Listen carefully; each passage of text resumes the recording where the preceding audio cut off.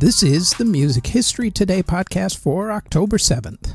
On today's show, tragedy strikes at the Nova Music Festival, Broadway gets cats, and John Lennon gets to stay. First up, though, on this date in 1959, singer and actress Doris Day's movie with Rock Hudson, Pillow Talk, premiered and became a huge hit. In 1963, the Rolling Stones recorded their song, I Want to Be Your Man, which was written and given to them by John Lennon and Paul McCartney. In 1964, the Beatles appeared on the TV show Shindig on ABC television in America. In 1966, the Rolling Stones performed at Colston Hall in Bristol, England. 4 of the songs that they performed became part of their live album, Got Live If You Want It. In 1967, the Beatles turned down $1 million to play at Shea Stadium for a second time after having sworn off doing live concerts. In 1968, Jose Feliciano played a rendition of the national anthem during Game 5 of the World Series between the Detroit Tigers and the St. Louis Cardinals. The jazzy version of the song caused a lot of controversy, but it also started a tradition of artists giving the Star-Spangled Banner their own artistic interpretation of the song. In 1975, after years of fighting a deportation order, John Lennon finally won the right to stay in America when the United States Court of Appeals overturned the deportation order. In 1977, Steve Hackett quit Genesis. In 1978, country music legend Merle Haggard married his backup singer Leona Williams. In 1980, Dusty Springfield performed for the first time in 8 years when she performed at the Grand Finale Club in New York City. In 1981, the group The Time performed live for the first time. In 2003, Tears for Fears got back together. In 2004, Melissa Etheridge announced that she had breast cancer. She has since recovered. In 2005, Boy George was arrested for cocaine possession. In 2008, Spotify was started, first in Sweden and then, of course, mad takeover of the world. In 2016, the Desert Trip Festival started, which ran for 2 consecutive weekends. The festival made $160 million overall, making it the biggest grossing music festival ever, at least up to that point.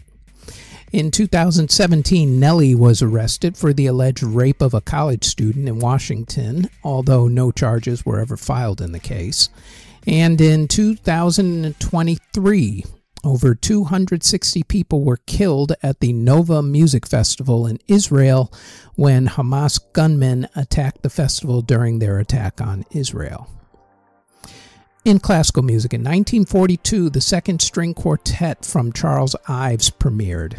And in 1954, opera singer Marian Anderson became the first African-American singer to perform with the New York Metropolitan Opera.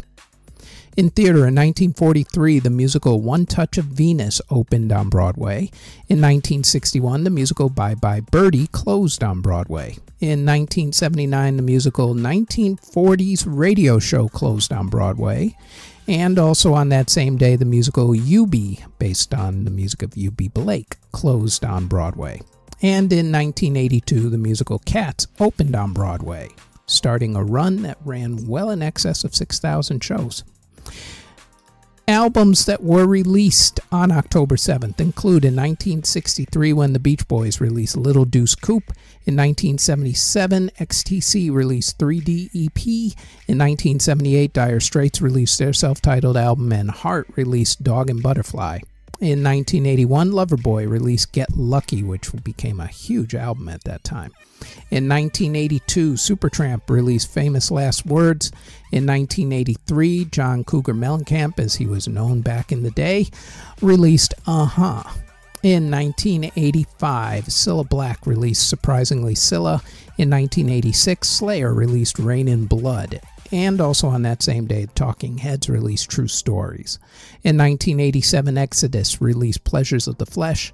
In 1993, Metal Church released Hanging in the Balance. In 1996, The Shaman released Hempton Manor. In 1997, Janet Jackson released The Velvet Rope, which became a huge album. Everclear released So Much for the Afterglow. Leonard Cohen released More of the Best of Leonard Cohen. Blondie released Picture This Live. Steve Earle released El Corazon. The Four Tops released their Ultimate Collection album, and REM released REM in the Attic Alternative Recordings, 1985 to 1989. In 2003, Government Mule released The Deepest End live in concert. Motley Crue released its 20th Century Masters The Millennium Collection, The Best of Motley Crue. Jimmy Buffett released Live in Auburn, Washington, and Styx released 21st Century Live. In 2006, Twisted Sister released their Christmas album. Yes, you heard that right, a Christmas album called A Twisted Christmas. In 2008, Natalie Cole released her Christmas album called Caroling, Caroling, Christmas with Natalie Cole. Also on that same day, The Pretenders released Break Up the Concrete. In 2014, Weezer released Everything Will Be Alright in the End, and Jackson Browne released Standing in the Breach, and in 2016, Norah Jones released Little Broken Hearts. Singles that were released in the UK on October 7th include in 1966 when the Four Tops released Reach Out, I'll Be There, and the Moody Blues released Boulevard de la Madeleine.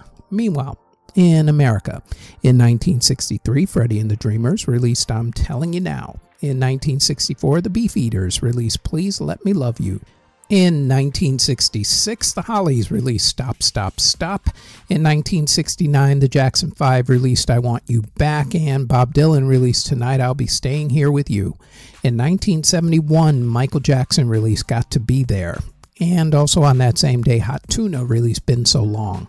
In 1974, Frank Zappa released Don't Eat the Yellow Snow. Always good advice. Barry Manilow released his debut single, Mandy, and Helen Reddy released her single, Angel Baby. In 1977, Queen released We Are the Champions. We Will Rock You was actually the B-side to that single. Then it all got put together and became what we now know as We Will Rock You and We Are the Champions back to back. In 2006, Pearl Jam released Gone. And in 2016, Bruno Mars released 24 Karat Magic, which went on to win multiple Grammy Awards.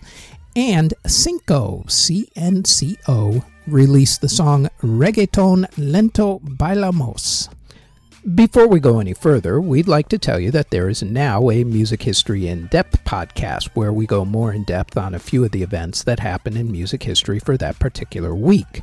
The Music History In-Depth podcast runs every Tuesday on YouTube or wherever you get your podcasts from, as does our Music Halls of Fame podcast, which talks about a member of the Rock and Roll Hall of Fame, along with other Music Halls of Fame, museums, and walks of fame.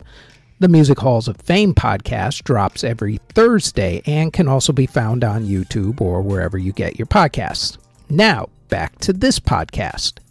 Artists who were born on October 7th include Rock and Roll Hall of Famer John Mellencamp, record executive and producer Simon Cowell, cellist Yo-Yo Ma, singer Louis Capaldi, rapper Alicia Dixon, Tom York, the legendary Tom York of the Rock and Roll Hall of Fame inductees Radiohead, singer Toni Braxton, Damian Kulash of OK Go, Taylor Hicks of American Idol fame, Leroy Thornhill of The Prodigy, drummer Tico Torres of Rock and Roll Hall of Famers Bon Jovi, David Hope of Kansas, who should honestly be in the Rock and Roll Hall of Fame, but we'll leave that for another day, singer Josh Levi, singer Lauren Platt, rapper Deluxe, Kevin Godley of 10cc and also the music video producing duo Godley and Cream, singer Al Martino, singer Ms. Teak, Colin Cooper of the Climax Blues Band, Tony Sylvester of Main Ingredient, Martin Murray of the Honeycombs, Dino Valenti of Quicksilver Messenger Service, and Stacey Dupree of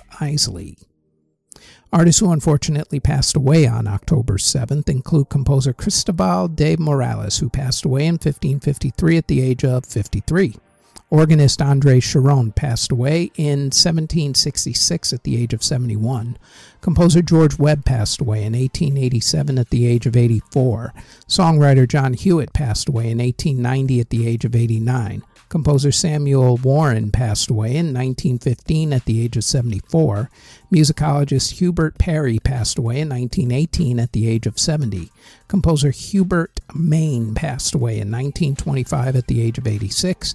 Singer Mario Lanza passed away from heart issues in 1959 at the age of 38. Johnny Kidd of Johnny Kidd and the Pirates passed away in a car accident in 1966 at the age of 26. Singer and guitarist Smiley Lewis passed away from cancer in 1966 at the age of 46. Composer Herman Schroeder passed away in 1984 at the age of 80. Jazz singer Billy Daniels of The Billy Daniels Show passed away in 1988 at the age of 73. Ed Blackwell of the group Quartet passed away in 1992 at the age of 62. Composer Friedrich Zipp passed away in 1997 at the age of 83.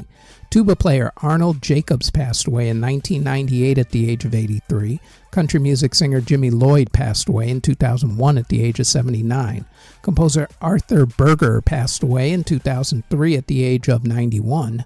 Composer Miki Matsubara passed away in 2004 from cancer at the age of 44.